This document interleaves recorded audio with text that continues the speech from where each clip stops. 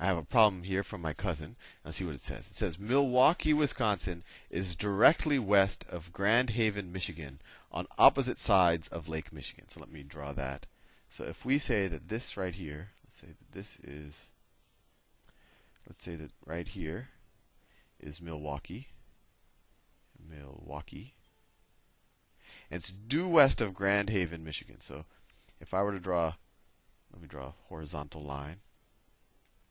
We're going over water, so let me do it in blue. So it's due west of Grand Haven, Michigan. So there's a you go straight east. If I were to go straight east, I would get to Grand Haven, Michigan, which is right here. Grand Haven, Michigan. Let me just label that G. All right. On a foggy night, a law enforcement boat leaves from Milwaukee on a course of 105 degrees. On a course of 105 degrees. The hardest part of these problems, in my opinion, is really just trying to figure out the convention they're using. When they say a course of 105 degrees, what does that mean? What direction is it? And I checked with my cousin, and her book says that in the boating world, the course is how many degrees clockwise you're going of due north. So due north is 0 degrees. So 105 degrees. So due north would be 0 degrees. Due north would be, that's 0 degrees.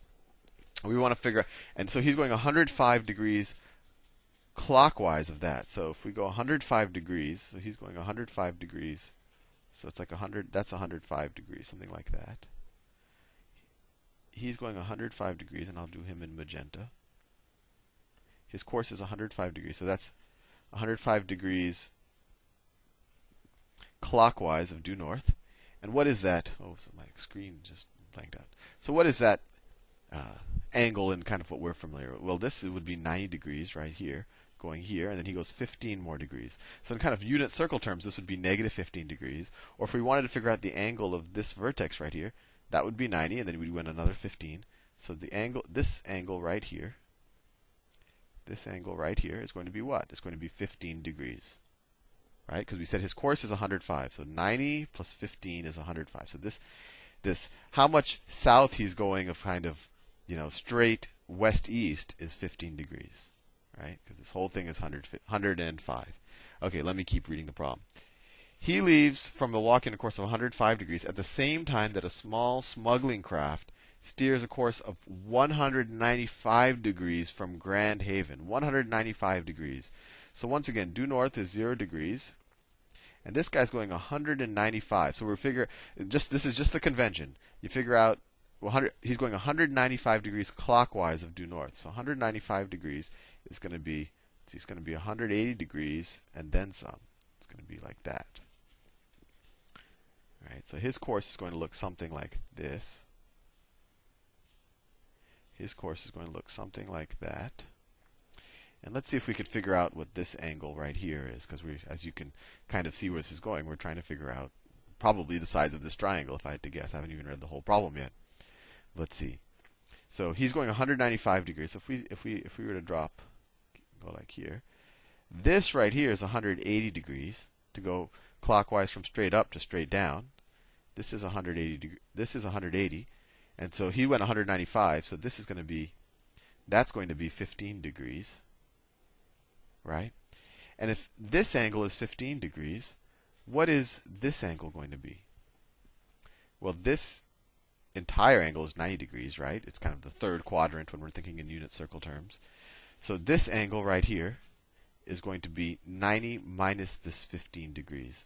So what's 90 minus 15? It's 75, right? 75 degrees. 75 degrees. And if we wanted to convert his kind of course angles into unit circle, we would have, the unit circle, you'd start here and you'd go all the way around this way. So I think you would get something like 255 degrees. But anyway, so we figured out that this angle is 15 degrees, this angle is 75 degrees. What's this angle going to be? Well, this angle is going to be, these all have to add up to 180, right? So this is going to be 180 minus 15 minus 75. And what's that? That's 180 minus 90. So 180 minus 90 is 90 degrees. So this angle here is 90 degrees. It's a right angle. It's a right angle. Interesting. Okay, so what do they tell us?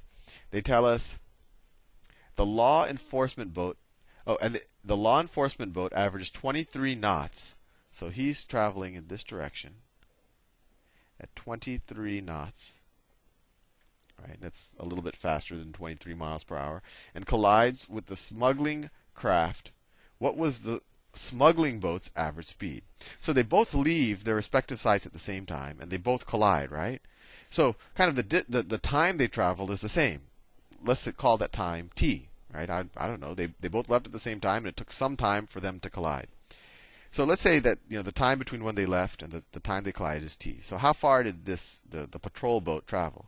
Well, he traveled at a speed of 23 knots, and it took him time t to get to the collision. So the distance he traveled is 23t. 23t. Speed times time is equal to distance. So the length of this side is 23t. Similarly, this guy, we don't know his speed. Let's call it, I don't know, let's call it x. His speed is x. But the distance he travels is x times t. X times t. Right? So that's the length of this side.